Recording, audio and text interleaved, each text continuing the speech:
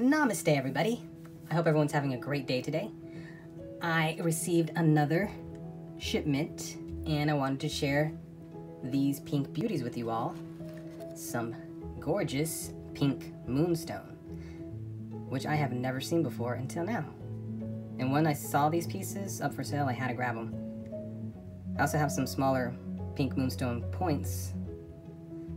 And these are all already listed in my Etsy shop, just in case you were wondering and you're curious in purchasing one.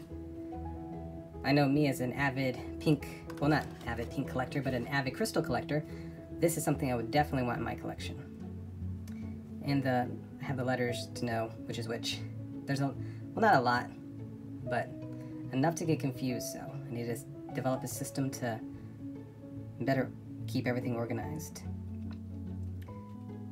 I don't know how many of you out there are familiar with pink moonstone. I'm not too familiar, but I'm guessing based on the color and having to do with the chakra system that pink is associated with the heart, so I'm guessing these would be good for any kind of heart-centered chakra tuning in that area. Some beautiful shades of pink, some more pinkier than others, but all have like a pink tone to them, pink coloration. And I have several towers, obelisks that stand up, like this one right here, and also several double terminated pink moonstones. So, yeah, gorgeous, gorgeous pieces. This one back here, another tower. People call it towers, I usually just call it an obelisk, maybe because I like the word better.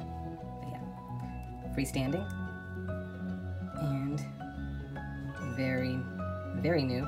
I've only seen pink moonstone in maybe 2 other crystal shops online, so I'm glad to know I got the first dibs on this new material being produced. So yeah, very gorgeous. And unlike like rainbow moonstone or the other moonstone varieties that have kind of like a iridescent flash to them, kind of like a labradorite, which even labradorite, well, rainbow moonstone and labradorite are related. Some call rainbow moonstone white labradorite. I don't know how many of you out there knew that, but I just found that out not too long ago. And I can see why. They kind of have similar flashes. And yeah. Oh, and as I was saying, pink moonstone is different in that it doesn't really have any flash. It's kind of just a solid color, flat color, with no real shimmer. You might get little specks of what looks like pyrite or some kind of metallic mineral in some of these.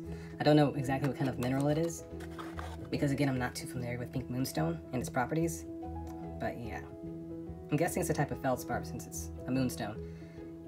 And so based on that little bit of knowledge I have, I'm guessing that it's in the feldspar family, but I don't know all the minerals. This could be smoky quartz, some of this darker looking material within the pink moonstone points.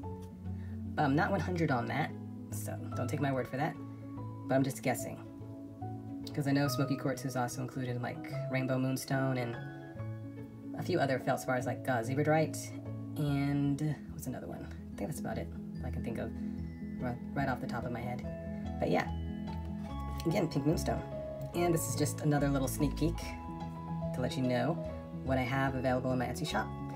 And I'm very proud to be the proud owner of these pink moonstones, which not every Etsy, well actually, I think only one other Etsy shop has these in their Etsy shop, but they're much bigger towers. Mine are slightly smaller, and the points I got were mainly for like jewelry making or maybe grid making. But yeah, again, pink moonstone, a lovely addition to any crystal collection or crystal enthusiasts, and also for those of you who are fans of anything pink. You might want to add this to your collection. Beautiful. And as always, thank you all for watching. I hope you're all having a beautiful day today. And remember to spread nothing but love, peace, and crystals. Take care, everybody.